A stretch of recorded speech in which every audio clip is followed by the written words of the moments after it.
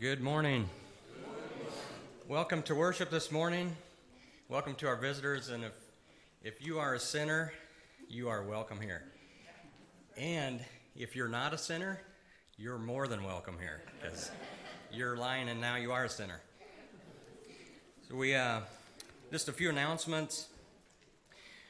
One, that just keep Pastor and his family in prayers as he considers the call. He'll be going for an interview next week.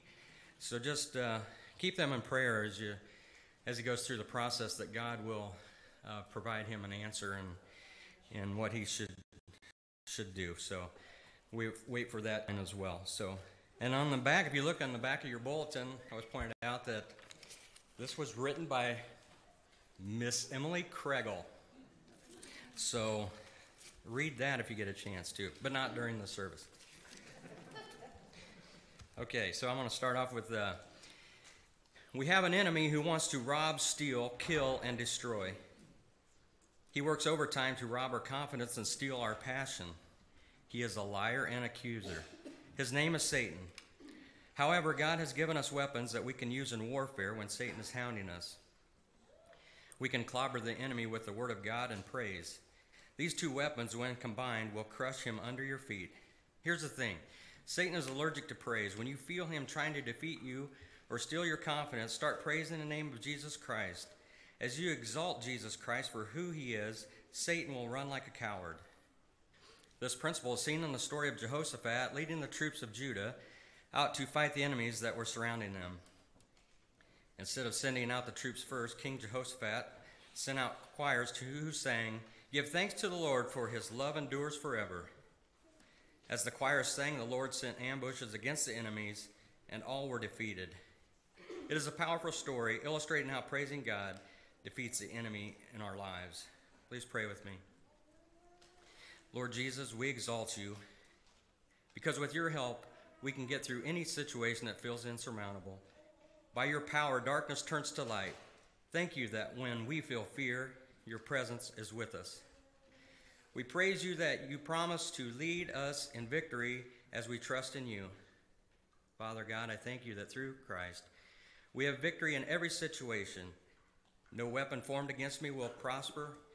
We will praise you, Lord Jesus, that today we can stand in your victory.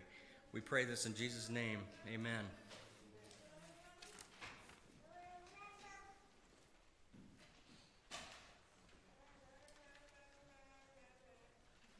Good morning. Today's call to worship is found in Psalm 84, verse 1, 2, and 4. How lovely is your dwelling place, Lord Almighty. My soul yearns, even faints, for the courts of the Lord. My heart and my flesh cry out for the living God. Blessed are those who dwell in your house. They are ever praising you. Let's stand and do as Tracy said. Let's exalt our God and shoo Satan away. He is exalted, 726 in the blue spiral.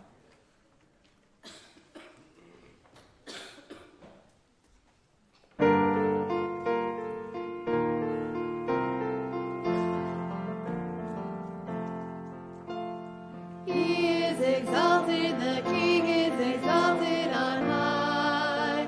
I will praise him. He is exalted, forever exalted, and I will praise his name. He is the Lord, forever his truth shall reign. Heaven and earth rejoice in his holy name. He is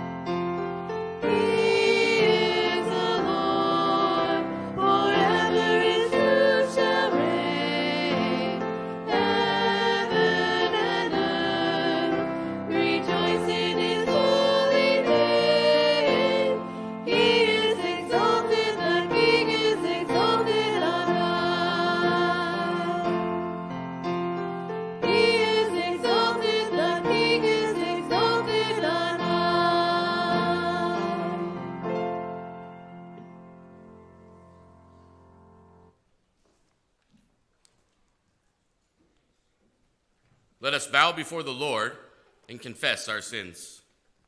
Almighty God, our Maker and Redeemer, we poor sinners confess to you that we are by nature sinful and unclean, and that we have sinned against you in thought, word, and deed.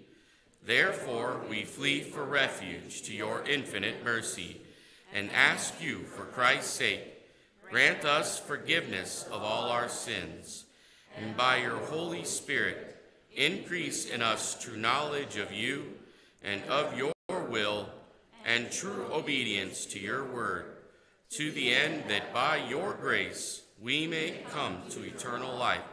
Through Jesus Christ our Lord. Amen. From Psalm 32, verse 5, I said, I will confess my transgressions to the Lord, and you forgave the guilt of my sin. It is because of promises like this, in the word of God and from the mouth of God himself, and because of the completed work of Christ on the cross in your place, I can declare to you that your sins have been forgiven. Amen. Please be seated. We'll call on the scripture reader at this time.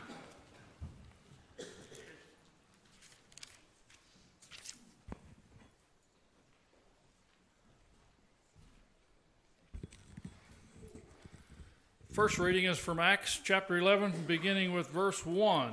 Now the apostles and the brothers who were throughout Judea heard that the Gentiles also had received the word of God. So when Peter went up to Jerusalem, the circumcision party criticized him, saying, You went to uncircumcised men and ate with them.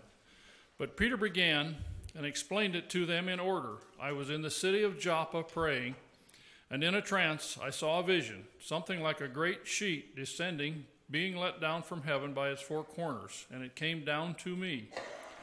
Looking at it closely, I observed animals and beasts of prey and reptiles and birds of the air. And I heard a voice saying to me, Rise, Peter, kill and eat. But I said, By no means, Lord, for nothing common or unclean has ever entered my mouth. But the voice answered a second time from heaven, What God has made clean, do not call common. This happened 3 times, and all was drawn up again into heaven. And behold, at that very moment 3 men arrived at the house in which we were, sent to me from Caesarea. And the Spirit told me to go with them, making no distinction. These 6 brothers also accompanied me, and we entered the man's house. And he told us how he had seen the angel stand in his house and say, Send to Joppa and bring Simon, who is called Peter. He will declare to you a message by which you will be saved, you and all your household.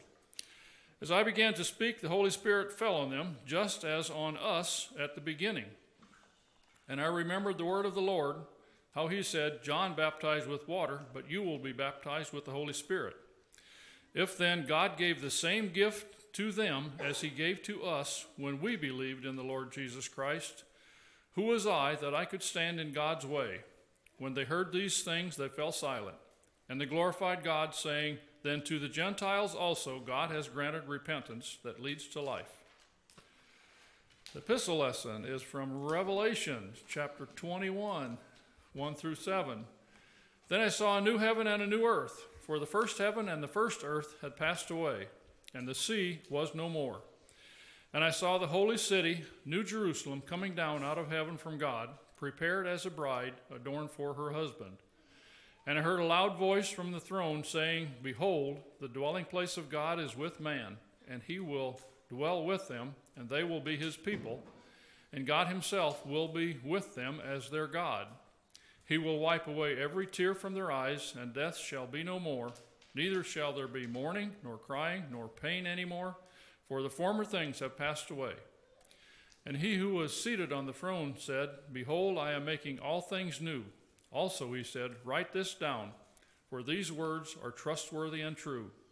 And he said to me, It is done. I am the Alpha and the Omega, the beginning and the end.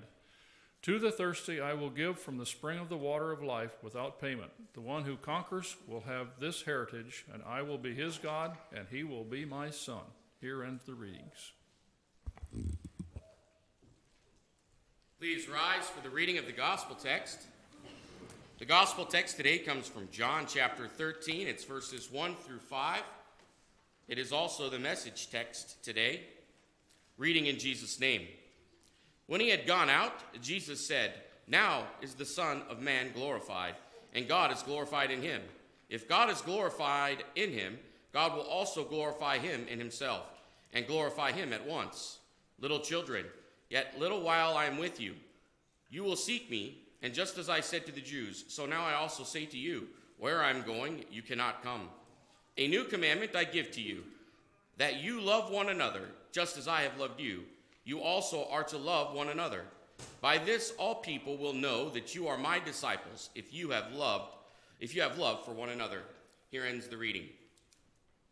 Let us now confess our faith in the words of the Apostles' Creed. I believe in God the Father Almighty, maker of heaven and earth, and in Jesus Christ, his only Son, our Lord, who was conceived by the Holy Spirit, born of the Virgin Mary, suffered under Pontius Pilate, was crucified, dead, and buried. He descended into hell. The third day he rose again from the dead. He ascended into heaven, and is seated on the right hand of God the Father Almighty, from where he shall come to judge the living and the dead. I believe in the Holy Spirit, the holy Christian church, the communion of saints, the forgiveness of sins, the resurrection of the body, and the life everlasting. Amen. Please be seated. We'll call on the children at this time for the children's message.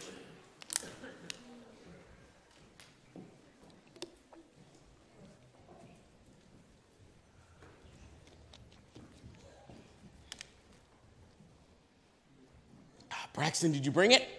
Woo! All right. Nice. Is Spider-Man your favorite?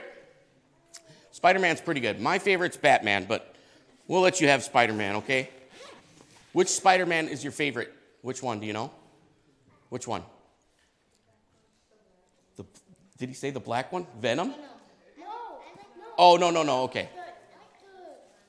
I was thinking Venom, and then you got me excited because I like Venom too, but okay. All right. Oh. All right. Yeah, this is fun, isn't it? Yep. So, what do you recognize? Well, what is this, first of all, guys? Everybody knows what it is, right? It's bubbles. Now, we can take this out, and it would be the big kind of one, right? So this could make big bubbles, but then on the end, there's even a little one, too. That's kind of fun. What do you recognize about this?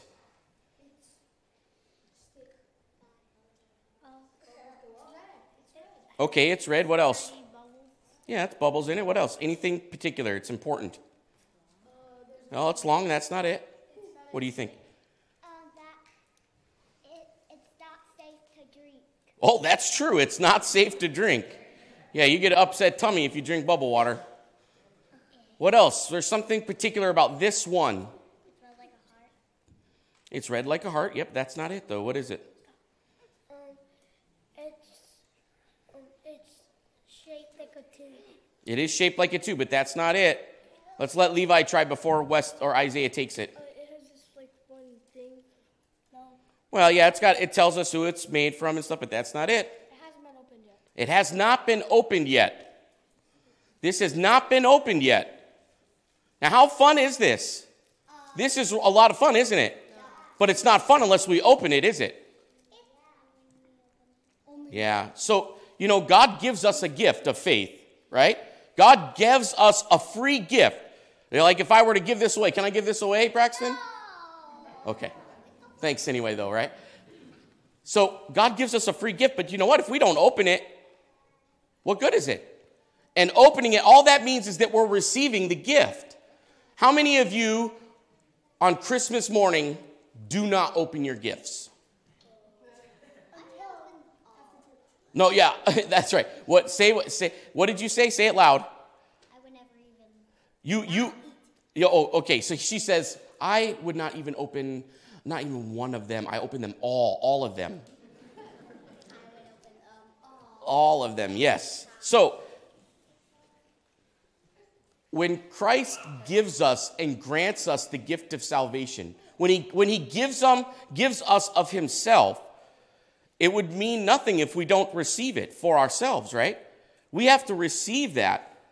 We can reject the truths of Scripture. We can reject the gift of God.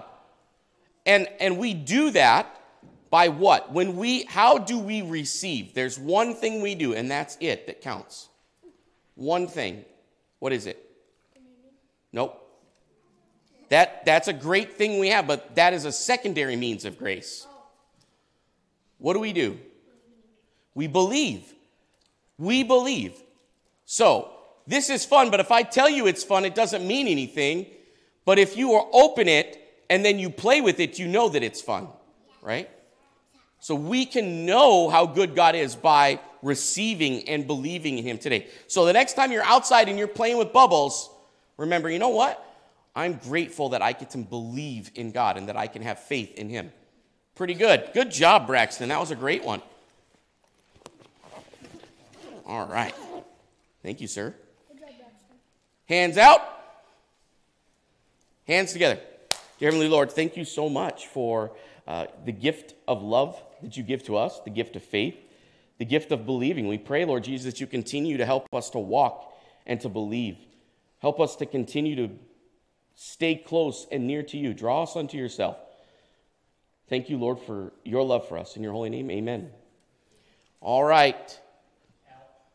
Who? L? L. Is that what you said, right?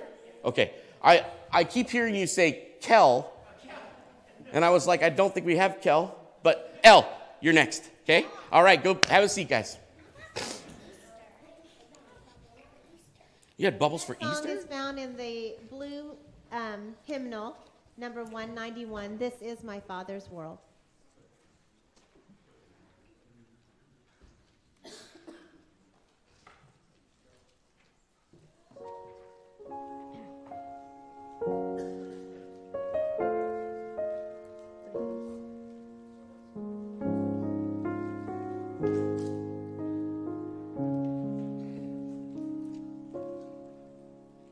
This is my Father's world.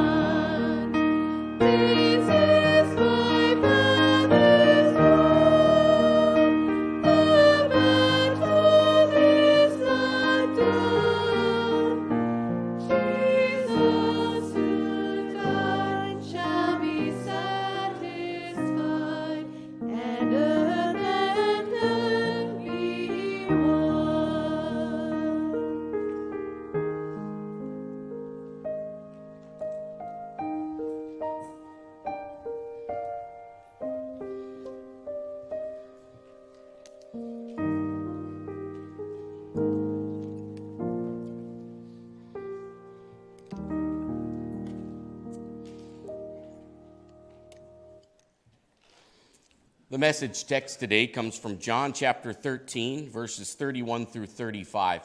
I would ask that you would pray with me as we begin.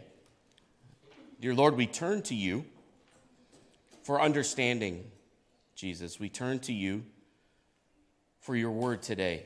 We ask that you would speak to us. Lord, if you do not speak, then everything falls short. If it is not you who reaches to us, that draws us unto you, then we would be lost, Lord. So in this time, Lord Jesus, would you please lift up the weary sinner? Send your gospel message, Lord, to those of faint of heart. Encourage each and every soul. May no distraction or no thing get in the way. May your word accomplish its task, your will be done, and you be glorified in this time. By your precious name, Jesus, amen. The passage of Scripture I'm pretty sure I've preached on before here. I can't remember specifically what was said and what was spoken on, but I know we've talked about this often and over and over and over again. The thing that we're reading from really draws together underneath verse 34 and 35.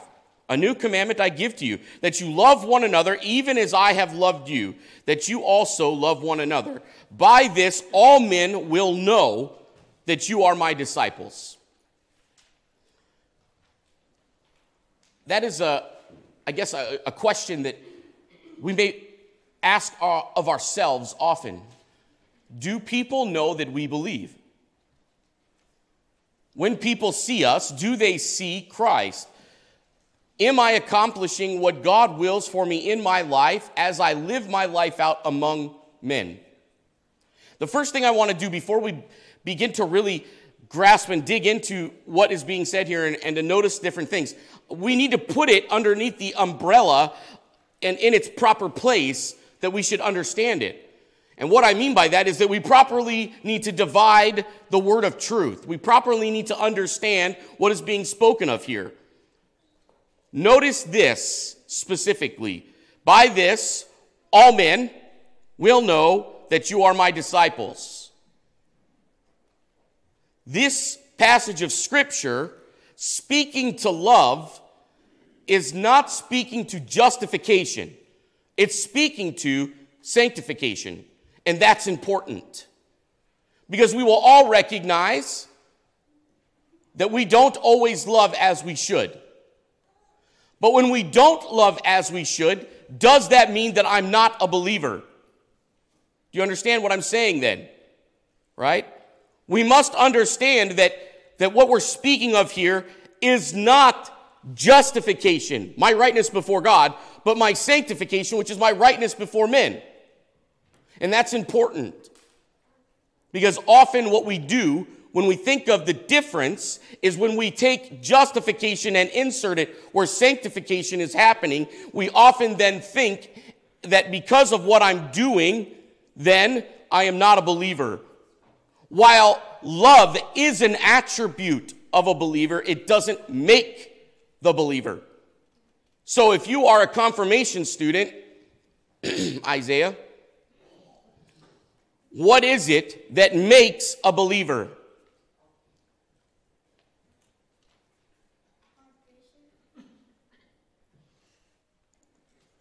What does it mean to believe? I'm making it too difficult? What makes you a Christian? Believing in Christ. That's right. So, I'm picking on Isaiah for a specific reason. I didn't ask him if I could do this. But most recently, somebody questioned some behavior that Isaiah had been doing. Isaiah, your behavior wasn't exactly, I bet I was going to use a specific word, but I can't pronounce it right now. Christian-like, was it? Isaiah, was it? Did it reflect the character of a believer? Did you act like a Christian? No.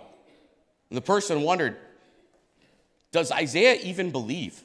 That was the question that was asked.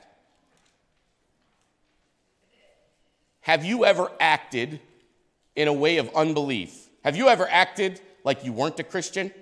Has something you done looked and made you look like you weren't a believer? I can guarantee that Isaiah is not the only one that has ever done this. In fact, if we're honest, we all do it more often than we shouldn't, more than likely. But is that what makes you a believer? There is one thing and one thing alone that makes you a believer, and one thing alone that discredits you as a believer. And that is belief. If you believe, you are saved. If you disbelieve, you are condemned.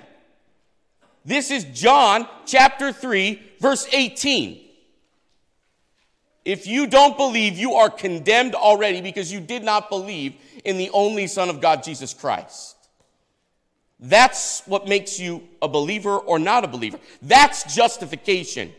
However, how my life is lived out among people and the process of living out my faith, which happens over time, which I grow in as Christ lives in and through me, as Christ changes me, as the Holy Spirit leads and guides me, and I listen more closely to his voice, that changes me and my behavior. So we're not talking about just simple behavior modification because it takes belief. But we're also saying that it's not by your works that you are saved. But we cannot deny these truths that we find in verse 34 and 35. So first of all, we recognize that this is an act of sanctification, something that happens over time, a process that God works in me, that I grow in, something that's not immediate, and something that doesn't say that I'm a believer, but it can verify that I am because it's an attribute. So that's the second part. Number two is that love, as a characteristic of a Christian, is a primary attribute. A primary attribute. In fact, it's the fruit of the Spirit. How many of you try to love your neighbor, but you're terrible at it? I've got several neighbors that I have a hard time loving. But guess what? If I try to do it in and of myself, I'm never going to do it. It's never going to happen. Not loving the way that God wants me to love, because it's a fruit of the Spirit. And if I'm not walking in the Spirit, I cannot love the way I'm supposed to love because it's a fruit of the Spirit. If I'm not a believer, it's hard for me to love. It's a fruit of the spirits, and it's the first fruit listed. The first fruit. So, it is a primary attribute of a believer. So this is a few things we're going to note about that. Number one, how do you know an apple is an apple? Anybody? Well, it came from an apple tree, but if I were to put it into a thing of oranges, how would I know the difference? We almost sound like that's a stupid question, don't we, as we say it? Well, duh. It's going to be the one that's completely different. It's red and not orange. So there's a primary characteristic of fruit. I mean, how do you know an apple from a banana? Anybody ever accidentally ate a banana when they were looking for an apple? Kind of hard, isn't it? It's a primary attribute. In fact, they are so characteristic of what it is, you can know what it is right away. That is what love is supposed to be for a Christian. It's a primary attribute. It should stand out like a sore thumb, right? Like you put it in, it's like a light in the dark. It should stick out in contrast against the world.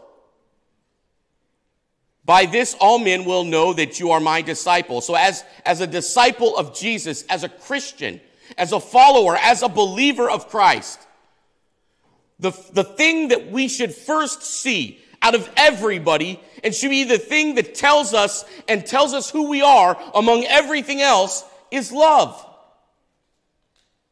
It's love.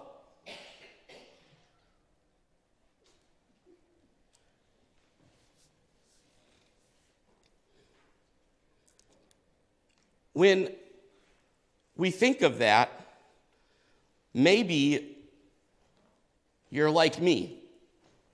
And as you were growing up, what love is supposed to be what it should look like. The riches of what God wants for you in your life, maybe you didn't have that, right? How is it that a mother who may never know what love is can show motherly love? Luther tried to help explain that to us by teaching us how God works in vocation. I'm telling you this because maybe you don't know what you're supposed to do to love others. As a natural attribute, it should be something that flows from us, but sometimes maybe that characteristic is so abnormal from what we were originally in our life that we don't understand what it looks like every day. And so maybe we don't seek it out. Because the truth is, love, as we look at it finally here, love is a choice. So what we see here is we recognize that as Jesus is talking about this, that it's sanctification, that God works in me and through me, and that he guides and leads me, and I get better at it over time. And it's a primary attribute, something that if it's absent of my life, I could wonder, am I a Christian at all? But it's not what makes me a believer, but it should be present. And yet we recognize that it's consciously chosen. No greater love has anyone than this, that he laid down his life for his friends. That means love is absolutely selfless, and not selfish. And so therefore, this is one reason why it contrasts the world. Because if we were to think of the world, what do we see in the world? If you were to say, what is the common characteristic of the world, what is it? You do you, and I'll do me, right? You only live once, right? All of it is about self. You can't love others till you love yourself first. Pfft, really? I can choose to love others whether I love myself or not. I don't have to love myself to love others. In fact, it has nothing to do with me if I love somebody else, because I'm being selfless to them. So that really is removing myself altogether. So I have no part in loving somebody else. In fact, if I'm putting myself in any part of loving somebody else, in some way, I'm not really fully loving them to the extent that I should, because I'm doing it for self. So I don't need to have myself involved at all. In the world, it's all about self. Self first. Have it your way. Get it right now. So when love really comes into play in the world, it's a super contrast, isn't it? And that's what we should be. We should be a contrast to everything around us, because we're not about ourselves. We're about others. And because love is a choice, I can learn how to make good choices, can't I? I can make bad choices all my life. I can have a tendency to do things wrong my whole life. But I can still choose to love. And I can still change the course of my decisions. And so I can always be better at being a Christian, because I can always choose a different way. I can choose to love. That's in contrast to what the world would tell you love is today anyway, isn't it? That alone is different than what the world would say. So every day we must choose to love against all odds. If you were to think of mainstream Christianity today in the world, what are Christians known for? What are Christians known for? I'd be interested for you to tell me what you think they are. I mean, I believe I know what they are, but that doesn't mean that I have a definitive list or that my ideas are the best. But does anybody want to think and say what they think the Christians are most known for in the world today? What would you say? Anybody? Missions? Social justice. Social justice. Yeah, social justice. What else? How about the morals we try to stand on, right? Fighting against abortion. We can make a list now, just by stating those 2 things or 3 things. We can make a list of the primary things that if the world were to look out and say, oh, that person's a Christian. Oh, that's a Christian. Oh, that's a Christian. They would know that because of these things that we are fighting against and fighting for, right? And we claim they're for love. But the way we do it matters. Because sometimes we stand on a moral unlovingly. What purpose does that serve? To say we're a Christian, to stand on a Christian moral, but then to deny the very primary attribute that God says we should be known by, and that is love. Isn't that counterproductive?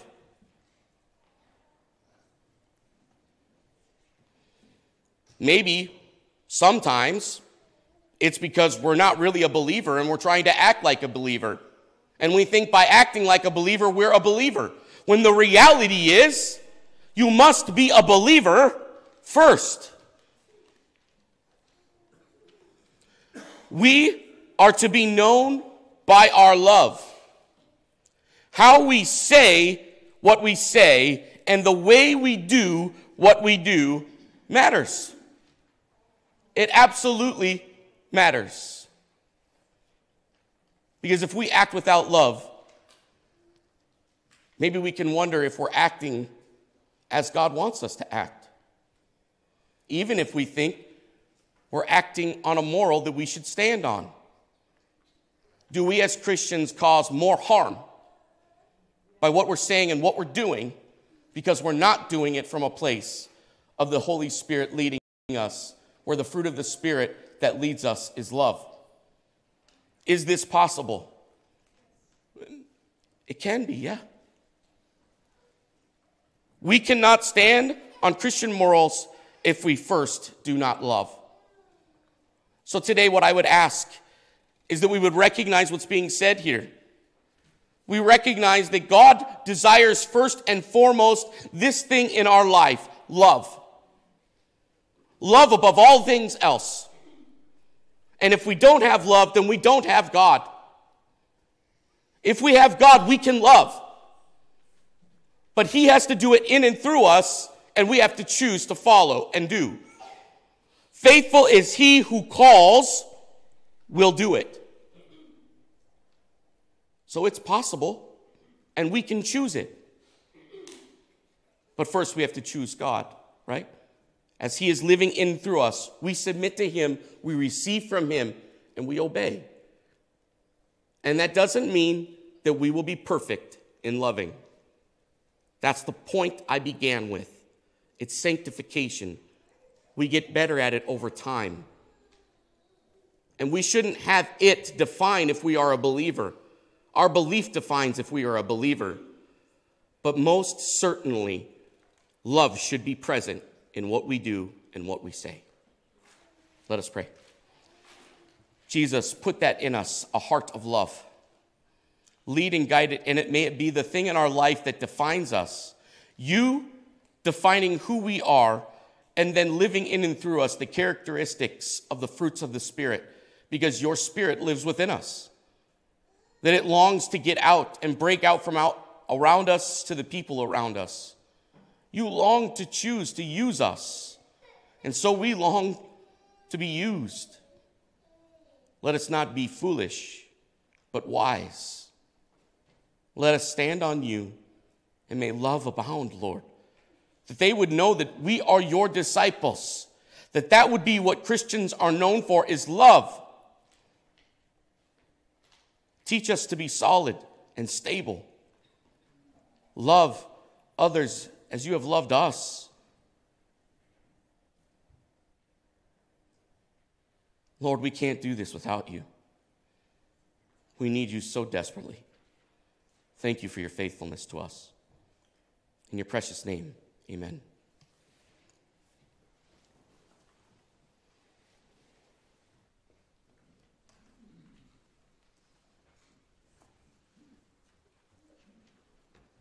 The song As the Deer can be found in the Blue Spiral 705.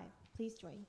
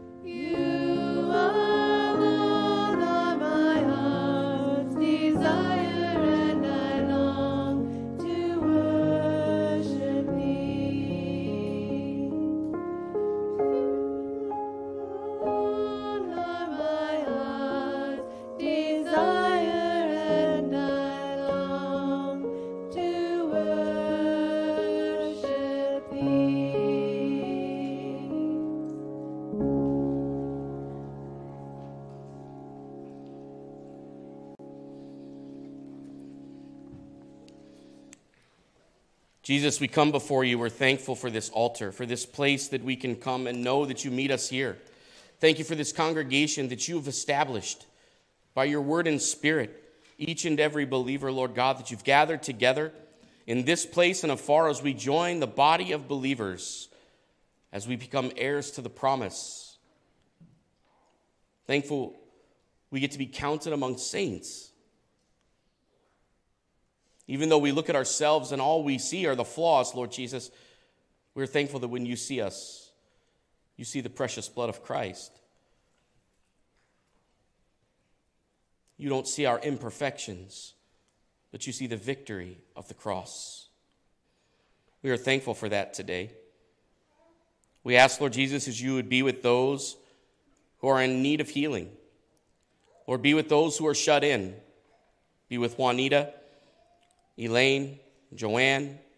Thank you for the recent positive reports, Lord, of Rick and his cancer and the positive places that he has been coming through from that. We pray for Tim. Pray for Delbert this morning, Lord. We ask that you would be with him.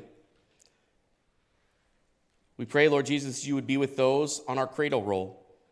Be with all the children of this congregation. And in that way also, too, Lord Jesus, be with the VBS team. Be with the team from Bible school that's going to go out and to minister to the children of our association, including this very congregation. Prepare the hearts of those who will do the work, and prepare the hearts of those who are going to attend. May it be, Lord Jesus, that you are glorified, that we are filled because of it. We thank you, Lord Jesus, for Jessica and Jason's wedding and for their family. We pray, Lord Jesus, that you would bless them. Thank you for the gift of marriage. We pray, Lord God, that you would protect this nation, this community, this congregation, and family. Protect those, Lord Jesus, who have come together unto your name, that are defined by you. And do not let Satan have his way against any of them. Protect each and every one. Lord Jesus, there are many things that we can ask for, many things that we need and know. We don't want to come to you just as a genie in a bottle asking for things, Lord, but there's no other help. There is no other way. There is no other mediator between us and God but you. So we trust in you and everything you've taught us, and we pray then the way you've taught us as well. Our Father, who art in heaven, hallowed be thy name. Thy kingdom come, thy will be done, on earth as it is in heaven. Give us this day our daily bread, and forgive us our trespasses, as we forgive those who trespass against us. And lead us not into temptation, but deliver us from evil. For thine is the kingdom, and the power, and the glory, forever and ever. Amen. Please rise, receive the benediction.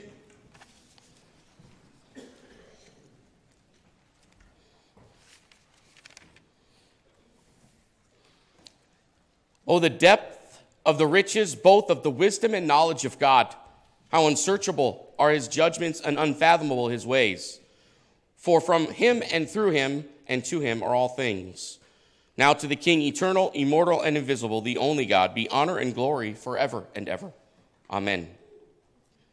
Let's sing together our closing hymn, I Exalt Thee, number 842 in the songbook.